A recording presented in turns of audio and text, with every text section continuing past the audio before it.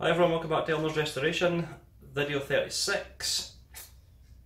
Continuing with the subframe, so I'm going to get the radius arm back on, all the bits and pieces hooked up, see how far we can get in this video, but I want to finish this subframe now and move on to something else so that I can get both subframes finished and move on to the shell and do something different. Because I want to get the rotisserie jig built up and I want to get it on the rotisserie and yeah, all that good stuff. So, and I plan to cover all that. I'll do an episode or episodes depending on how long it takes to get the rotisserie jig up and the car on it. So, from where we left off last time, right, the radius arm is nearly ready to go back in.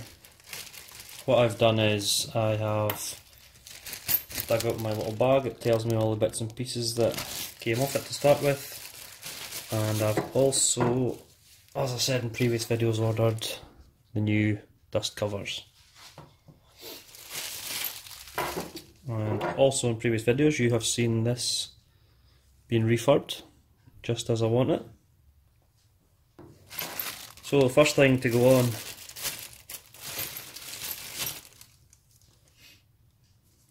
this washer with the indent on the inside to trap the grease. This can be very fiddly putting on. Just because it's new, it needs stretched over it slightly.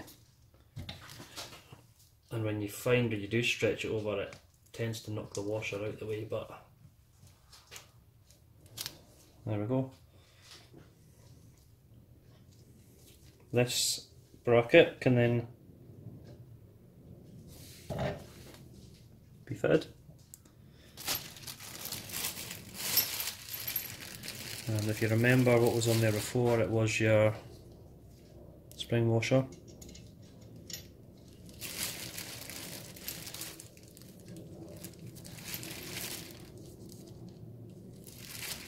And your bolt.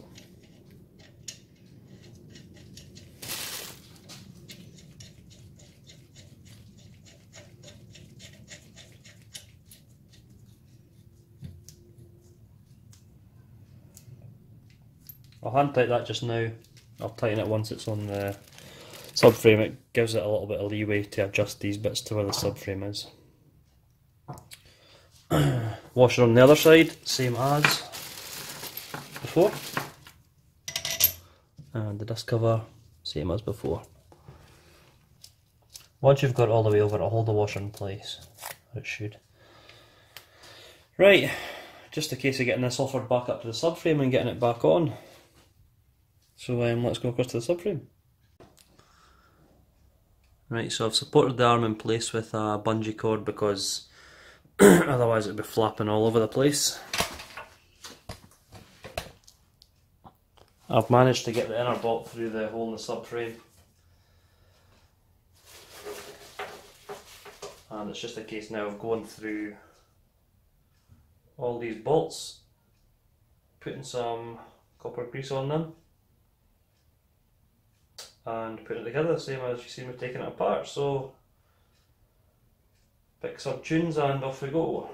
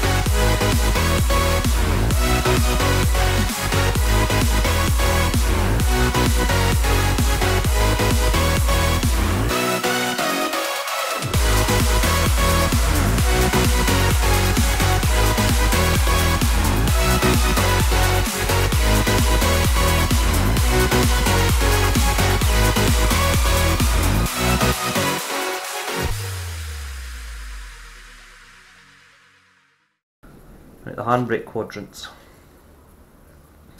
So the handbrake quadrants, these are what come off. You've seen them in a previous video. Had to go. This, although it held it on, isn't the correct fitting for it, as a few the guys pointed out in the video when I took it down. So me being me, I want to put it back to what it should be, not what was bodged or what came with this subframe. You've seen me get these, ordered these. They were a bit scraped, so I had to give them a coat of paint. And the correct pin that comes with them is this one. Basically, the inside here will be smoother against the inside of the subframe, and it's a split pin at the bottom with a washer. But as I found when I was trying this, it doesn't fit. So I think this is an issue with an aftermarket part. So all I'm going to have to do is just drill this hole out slightly bigger. So I decided against a drill and I used one of these. Bit easier to handle and a bit friendlier on the metal. So now you can see, perfect fit. So like I said, just this bit here I'm just going to cover in grease to stop it catching and make it easier to hole in the subframe. This is just normal grease. It could be copper grease, it could be any kind of grease. It's not getting hot back here, so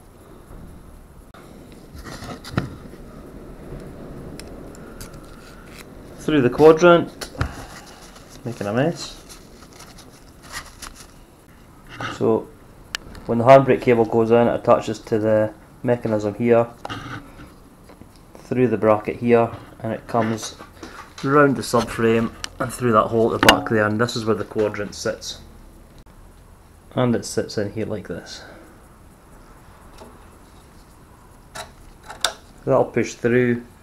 This sits here so that the cable can go around here quite smoothly, and it gives it a bit of flex to move.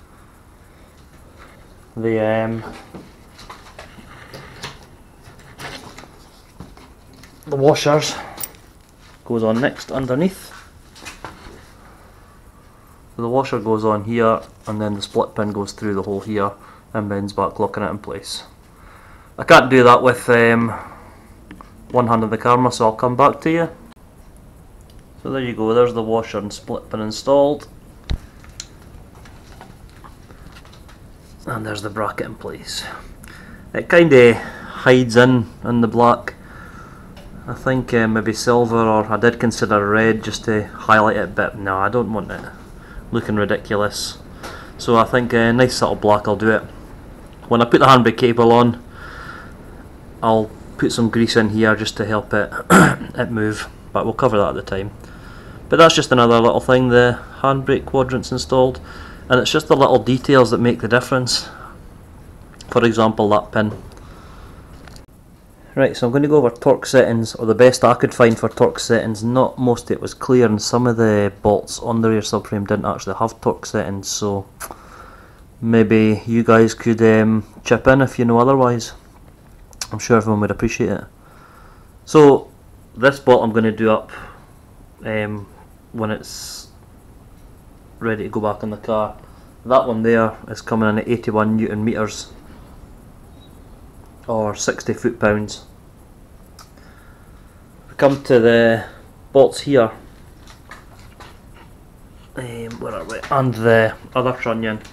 They don't have torque settings. As you can see, the thread ends here, so they go as tight as they can to the end of that, and then there's obviously a split washer to lock the nut in place, so there's no torque settings for them. These ones I couldn't find torque settings for, although I did find a guide online that if there wasn't any torque settings, the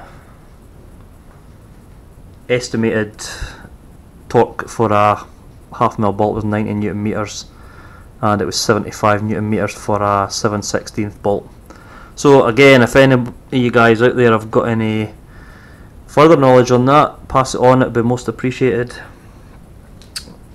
It's also, I've not done it yet, but the bolts that go onto the rear heel board as well, Again, couldn't find torque settings for that, so unless anyone can tell me otherwise, I'll apply the same rough torque settings as these here. From one of the previous videos that was put out by a couple of the guys, this washer here, the C-clip, actually I've put that in backwards. That should be flipped round the other way. The reason being that when it's pushed in the other way, it gives more tension against the wheel cylinder.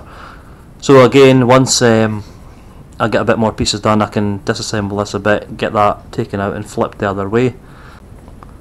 I'm trying to show you guys as much as I'm picking up here, and I'm also trying to do a lot of research to find out what the common mistakes are and what I can.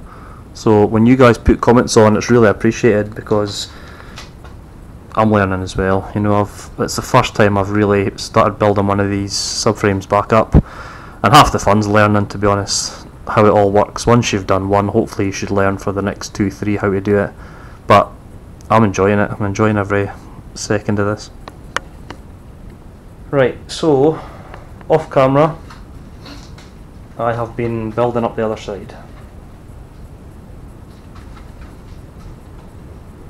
So it's pretty much the same as the other side, except I've obviously got this brake quadrant to go in that I've just done. Brakes are all done. Paint's all been sanded back, painted, works oiled, and yep, it's all looking good.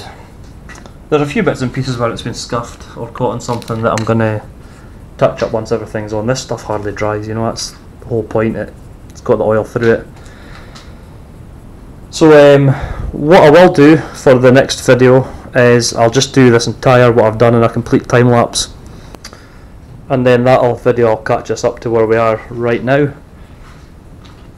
So going forward, we're not far away. There's a few bits and pieces to do. I have to build up the brake cables, the brakes. As you can see, I've taken all the brake lines out.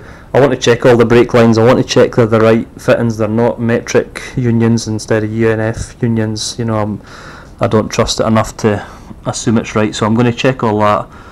So hopefully there'll be only one more video left on this subframe, and it'll basically be reassembling all the brakes, brake cables, brake lines, handbrake cable. I'll have the exhaust hangers to put on. It should be fairly straightforward, and then that just leaves the high-lows basically to go in here. So I was going to leave this till last, but I'm going to trial fit it just now because it's been one of those things I just want to try. So I'm going to stand you guys on this stand and let me know what you think of these. They came silver, but as I've mentioned before, they were never staying silver. So look, I love this colour. Flame red, favourite colour. Same as the front calipers.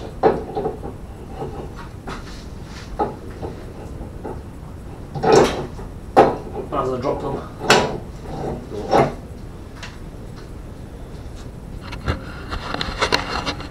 How do they look?